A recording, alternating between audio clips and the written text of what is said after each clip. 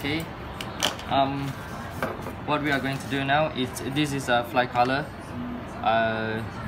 90M for both. So here is the manual from the ESC, and here is the manual for the program card. You can see that a few items, there are five items for you to set, and the item number 1 is the running mode, forward or reverse, and forward, and the motor directions you can straight away change to from counterclockwise to clockwise. Low voltage protections, start mode, timing. Alright. Actually you can set from the transmitter as well, but you have to know the sounds of the beeps, long and short beeps. Actually a few items, all of the 5 items you can set from the transmitter as well, but it's more easier using the program card. Now what you're going to do is you plug into this. You see there is a data plus and minus, so just plug the data into the data directions like this. Alright, you just line vary. As you can see, the item number one, and the value is 2. So I'm setting item running mode, I'm setting forward and reverse, so the value is number 2. So you can check the other items. Item number 2 is selecting clockwise. Item number 3 is a factory default setting, still number 5. Item number 4 still factory default setting. Level 3 the start mode, punch.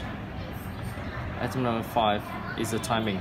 Alright, so if you have already, for example, you have set like the value, just click the value, so the value is 1, which means you have selected the forwards only. So you click the value, item value number 2, that means you have selected forward and reverse, so you just click OK, and you hear the motor beep sound 1 time. That's it. Just plug up the battery, take this out, and I'll plug it into the channel number 2, which is a throttle.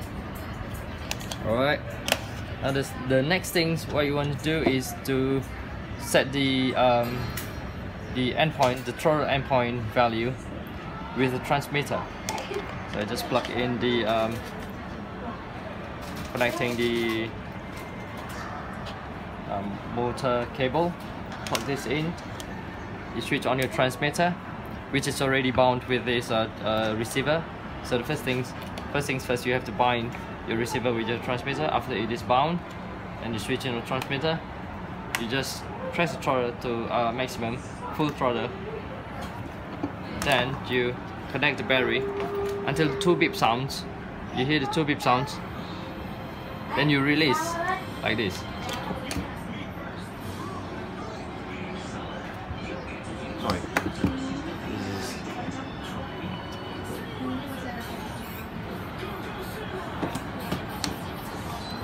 There's the throttle.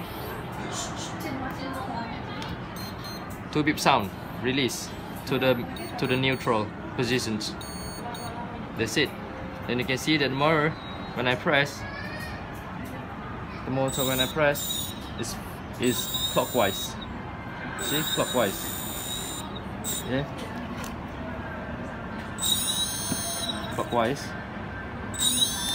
Clockwise, and reverse,